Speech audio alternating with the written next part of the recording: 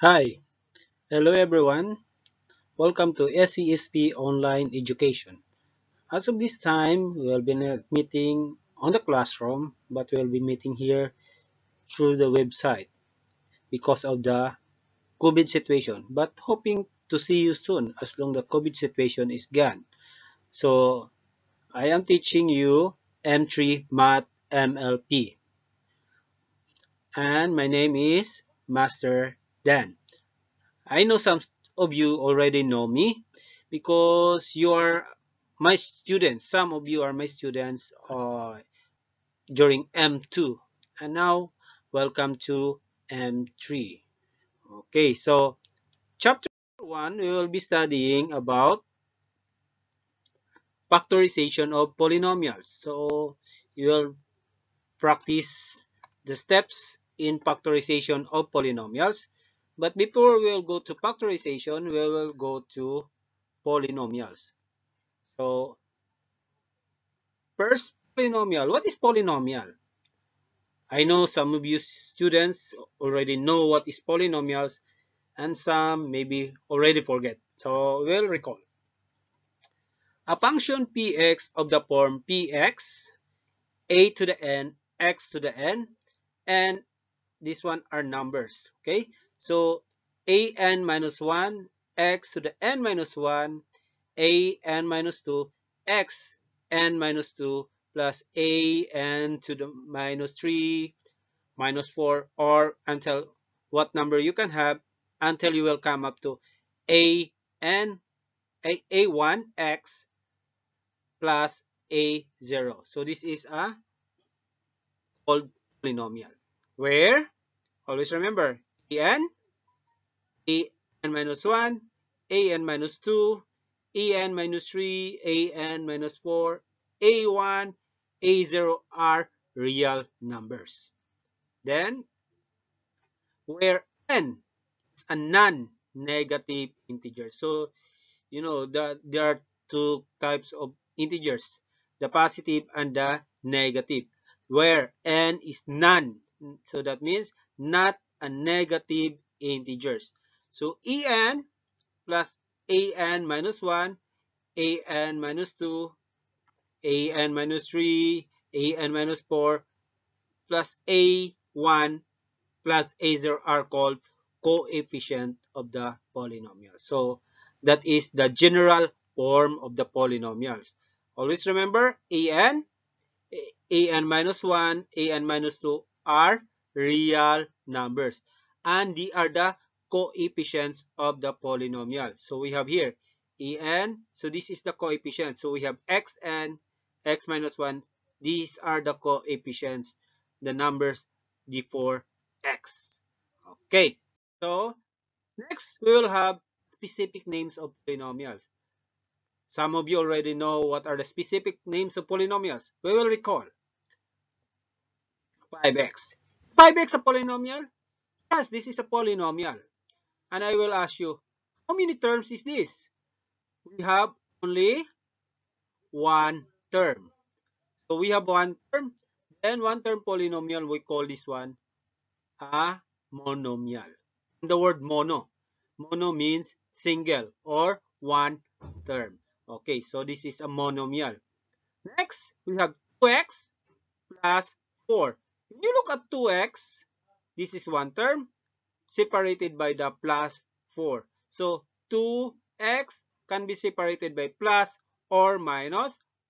So we have here 2x plus 4. So 2x is one term. 4 is another term. So when I will ask you, how many terms you have? We have two terms. So we have two terms polynomial. So what do you think is the name of the polynomial? Two terms. Mono for one term. How about two terms? Two terms polynomial, we call that one binomial. From the word bi. When you talk about bicycle, that means two wheel. Okay? Bicycle. So we have two terms polynomial. We call that binomial. Monomial for one term, binomial for two terms. Next, you will have this one. 2x plus 3y minus 5. So when you look at this one, we have 2x, one term separated by plus, 3y is another term, then you will again another separation by minus 5. So we have 2x plus 3y minus 5 is how many terms? We have 3 terms polynomial. Then, do you recall what is the name of the 3 terms polynomial? Okay, 3 terms polynomial are called trinomial. Okay? Trinomial. For example, we are talking about tricycle. Tricycle are 3-wheel car. Okay, so we have trinomial from the word trinomial. So again, mono for 1 term polynomial, binomial for 2 terms polynomial, trinomial for 3 terms polynomial. Next, we have here 7x squared minus 3x minus 5x plus 2. Okay, 7x squared is 1 term minus 3x minus 5y plus 2. So when we have 7x squared, we have 1 term, 3x is another term, minus 5y, so we have here another term, plus 2, we have another term. So when you look at this one, how many terms? 1 term, 2 terms, 3 terms, 4 terms. So we have here 4 terms polynomial. So we call this one polynomial. That means multiple. We have many, okay? So we have multiple polynomials. So 4 terms or more. So we can have 5 terms, 6 terms, 7 terms, or many more. We call this one polynomial. But I will ask you, can we call 5x as a polynomial? Or 2x plus 4 as polynomial? Or this trinomial, can we call this one polynomial? Yes, we can call them all a polynomial because this is the name given to all kinds of polynomial.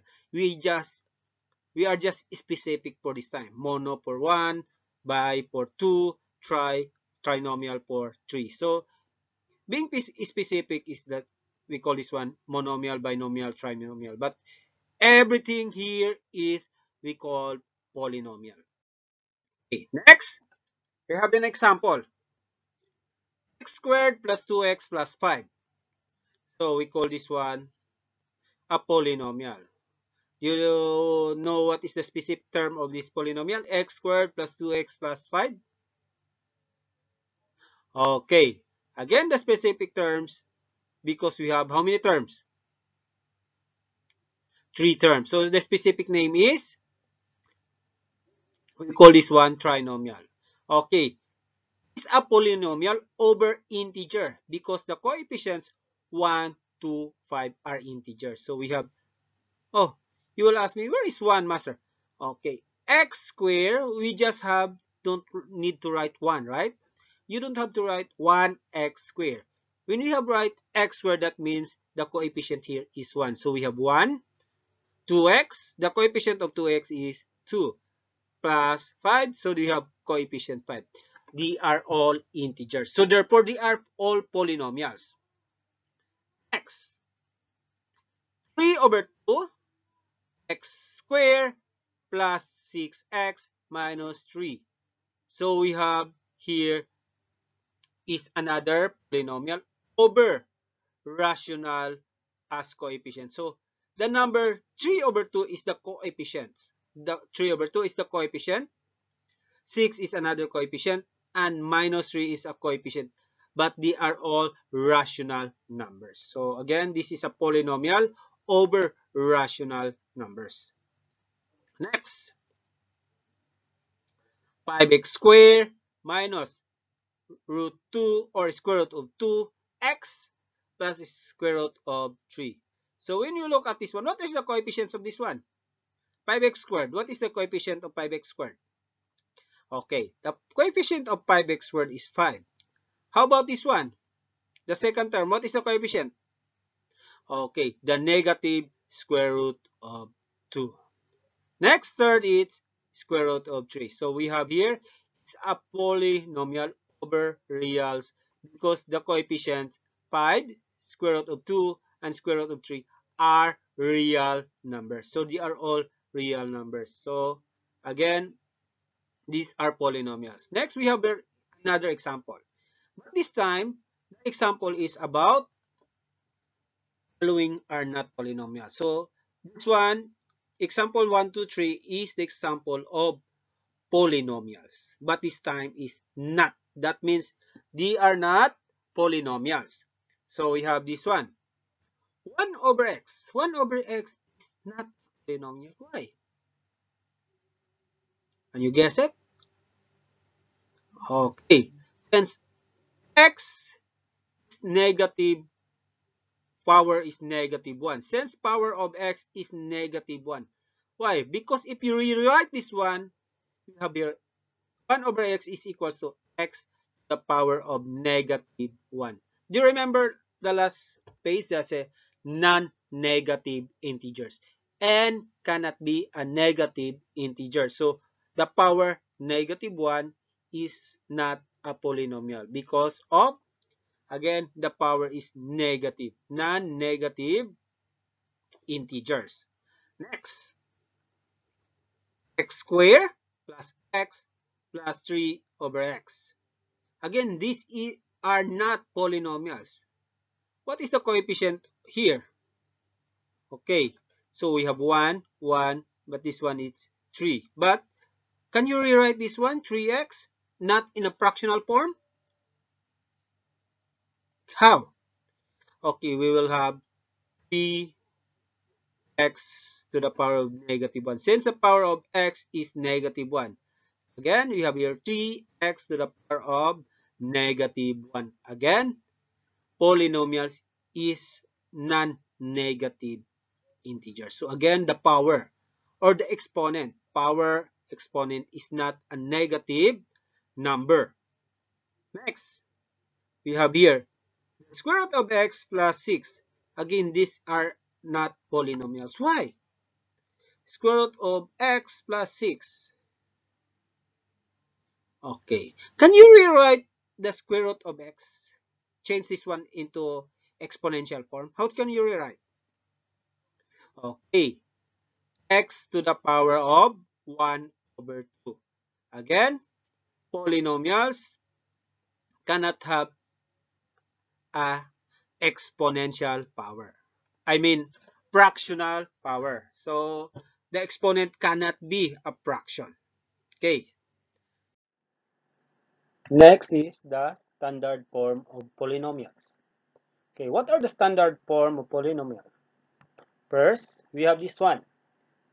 For this example, 2 plus 3x minus 4x squared plus 5x cubed. When you look at this one, what you notice? 2, 3, 4, 5, and we have the x's. X, what is the value of this exponent in x? 1. How about this one? Exponent is 2. The other is 3. So therefore, when you look at this example, this standard form is a standard form written in ascending power of x. That means the exponents is in ascending order. That means from small to big or from low to high. Ascending power of x. So next example is 5x cubed minus 4x squared plus 3x plus 2. When you look at the example from example 1, we have here 2, we have the same here 2, 3x, we have 3x, we have 4x squared, we have 4x squared, we have 5x cubed, and the other we have also 5x cubed. But when you look at the exponents, 3, 2, 1, and 0. So that means we have here also the standard form written in descending power of x. Okay, descending power or descending exponents. We are talking about exponents in writing the standard form of the polynomial. That means you can have from small to big exponent, from 0, 1 to 3, or from bigger to lower. You have 3, 2, 1, 0. Actually, these two are the same. They are all standard form. But usually, we use, like in Problem 6, M1, M2, when you have started doing subjects in exponents, you use the descending from big to small exponents. So, again, these two are correct. But we have to follow what we have learned already. We learned that we will use the descending power of exponent. So we'll use the second type of exponent when we will write in standard form. So we have here, for example, write in standard form. So we have here a polynomial. Write this one in standard form. When you look at this one, 9 plus 7x to the power of 4 plus 3x minus 4x squared. Write this one in standard form.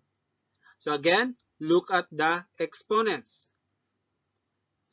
First, which has the highest value? Okay, the highest value is 4, 7x to the power of 4. So that means write this one in standard form. You write first 7x 4. Next. Okay, we have this one, 4x squared. So next is this 4x squared. But always remember, bring also the sign. So this one is minus 4x squared. So you write minus 4x squared. So we have finished with the first, the second. What is the third?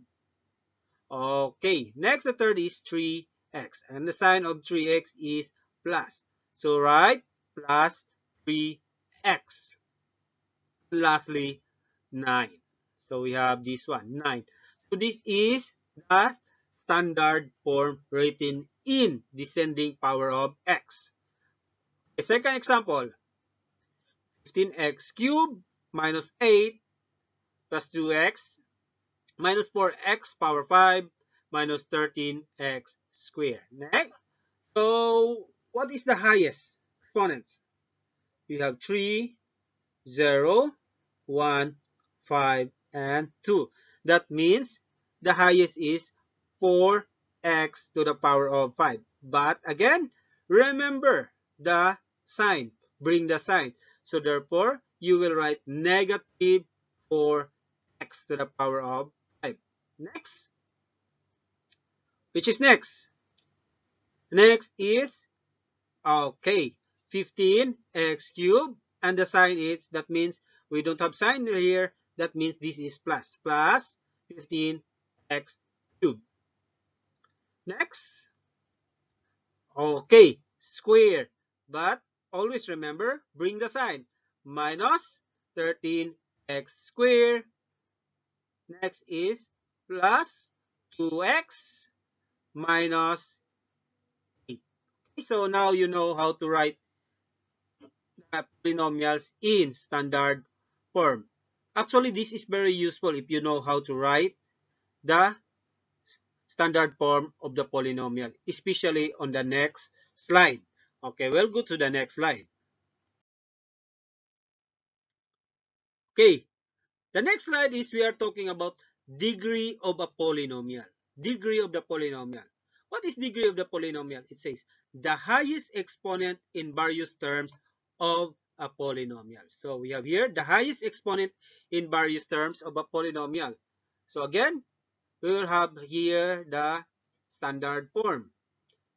3x to the 7 minus 12x to the 5 plus 2x plus 5. Now, what is the degree of this polynomial? You will ask, what is the degree of this polynomial? So when you look at this one again, the highest exponent. What is the highest exponent from this polynomial? Okay, again, if you write it in standard form, that means this is the first term. So the first term is 3x to the 7, therefore the highest degree is 7. So therefore, the degree is 7. So we have degree is 7. Next, 12x to the power of 5 minus x to the 4th plus 6x cubed minus 4x plus 8. When you look at this one, again, this is in standard form. Check if this is in standard form. So that means this is in standard form. So again, what is the highest exponent? The highest exponent is 5. So therefore, the degree is 5. Okay. See? Okay, seems easy. Next, 5x cubed minus 4x squared plus 2x. Okay, this is a trinomial. And the highest degree is always the first if it is in standard form. So the first is degree 3. So therefore, the degree is 3. Next, 15x. What is the degree? 15x. Do you see the exponents? No, but the degree is 1. Why? You don't have to write 15x to the power of 1. You leave it as blank. That means you understand this is 1. So therefore, the degree is 1. How about this one? 18. What is the degree? Can you guess? Okay, the degree is 0. Why? Because x to the 0 is equal to 1. That means 18 times 1 is equals to 18. So therefore, the degree is 0. Okay, that's all for today.